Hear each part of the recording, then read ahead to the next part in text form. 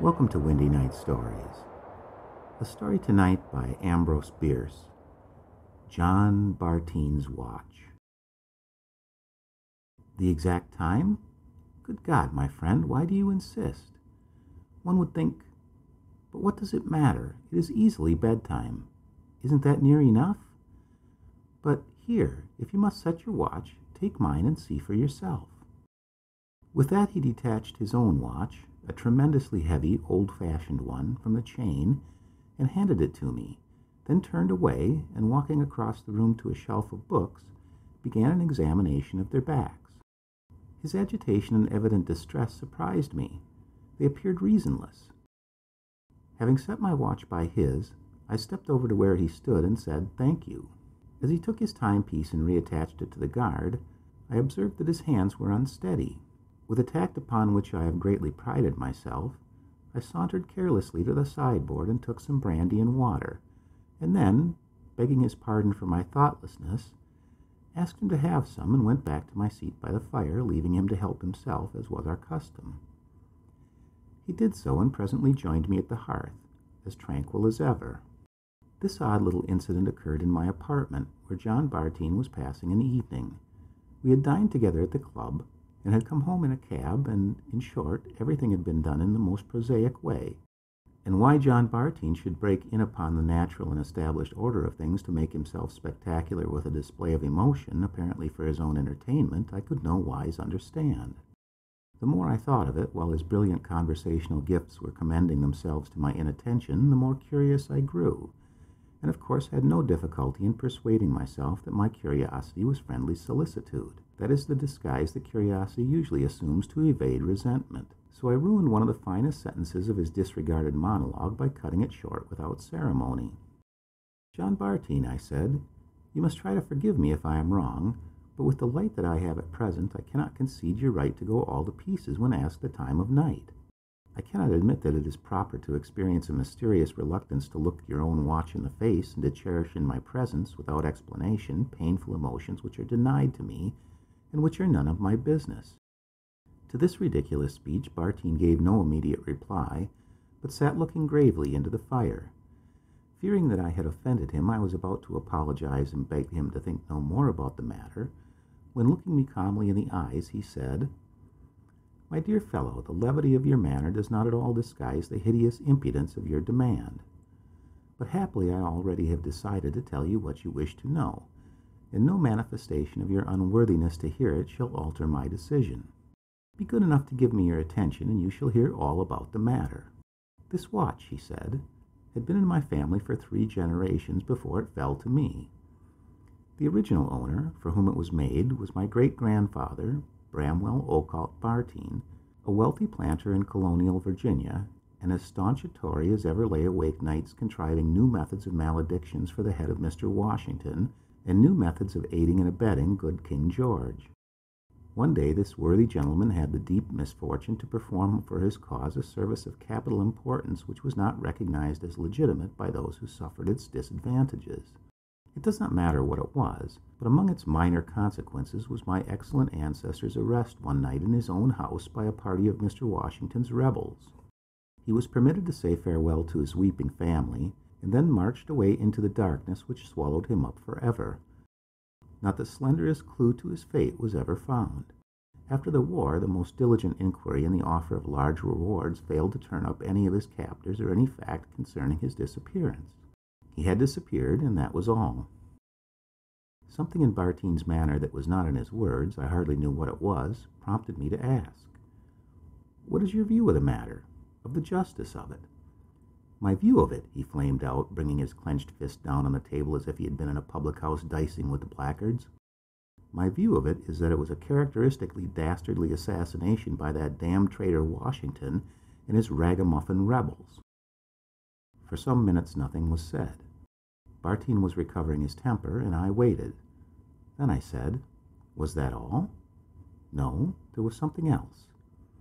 A few weeks after my great-grandfather's arrest, his watch was found lying on the porch at the front door of his dwelling. It was wrapped in a sheet of paper bearing the name of Rupert Bartine, his only son, my grandfather. I am wearing that watch." Bartine paused. His usually restless black eyes were staring fixedly into the grate, a point of red light in each, reflected from the glowing coals. He seemed to have forgotten me. A sudden threshing of the branches of a tree outside one of the windows, and almost at the same instant a rattle of rain against the glass, recalled him to a sense of his surroundings. A storm had risen, heralded by a single gust of wind, and in a few moments the steady splash of water upon the pavement was distinctly heard. I hardly know why I relate this incident. It seemed somehow to have a certain significance and relevancy which I am unable now to discern. It at least added to the element of seriousness, almost solemnity. Bartine resumed. I have a singular feeling toward this watch, a kind of affection for it. I like to have it about me, though partly from its weight, and partly for a reason I shall now explain, I seldom carry it. The reason is this.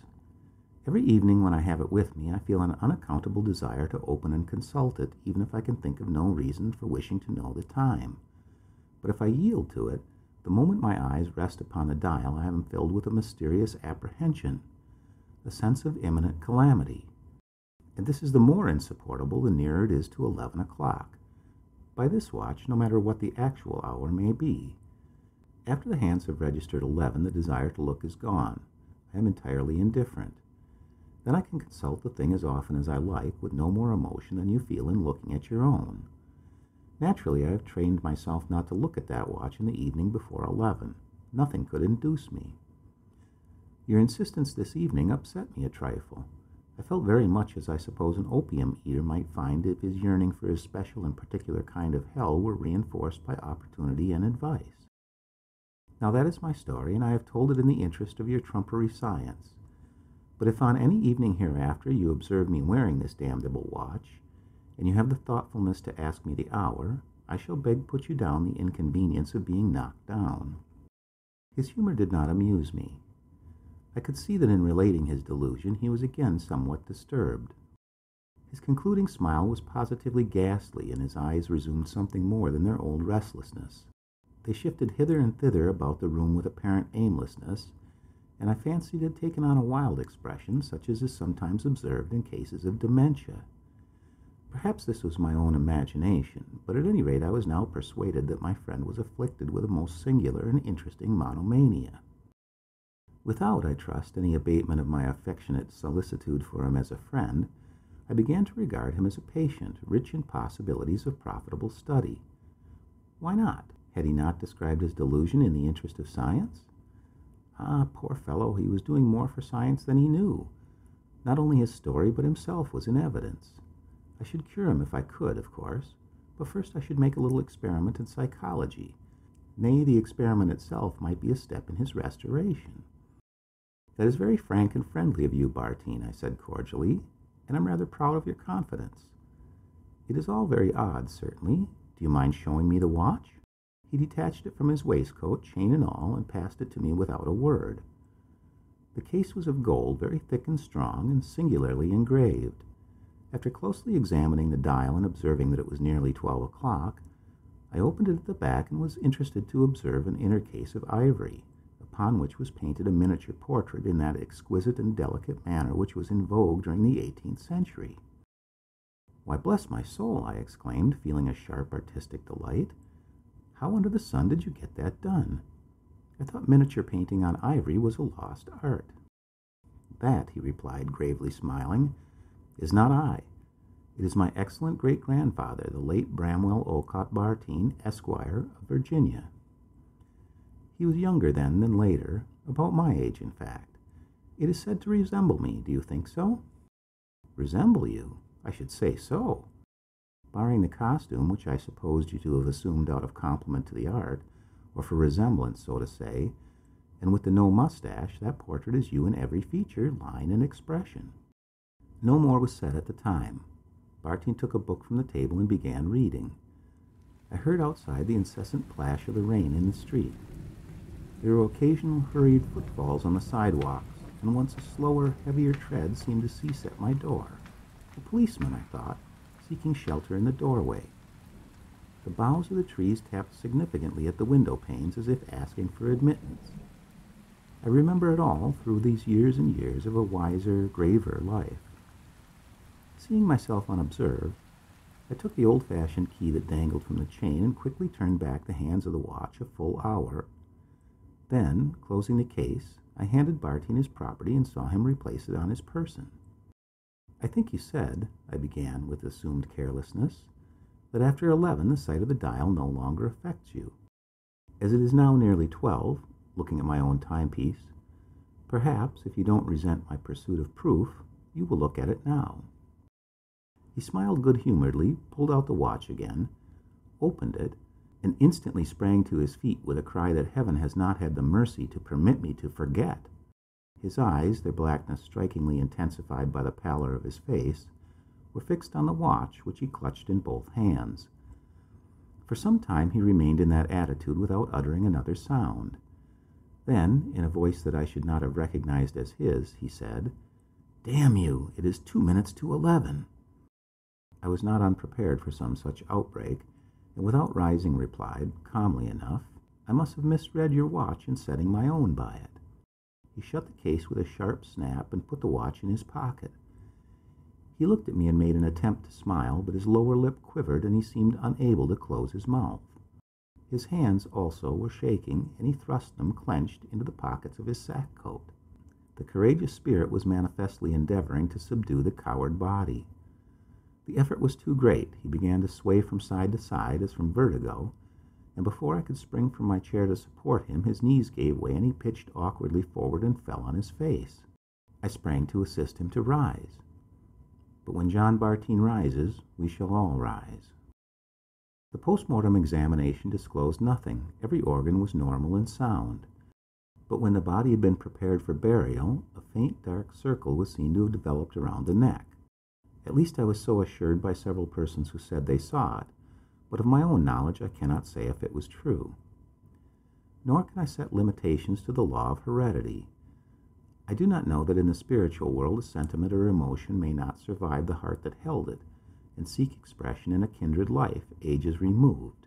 Surely, if I were to guess the fate of Bramwell Olcott Bartine, I should guess that he was hanged at 11 o'clock in the evening, and that he had been allowed several hours in which to prepare for the change. As to John Bartine, my friend, my patient for 5 minutes, and, heaven forgive me, my victim for eternity, there is no more to say. He is buried, and his watch is with him. I saw to that. May God rest his soul in paradise, and the soul of his Virginian ancestor, if, indeed, they are two souls. The end.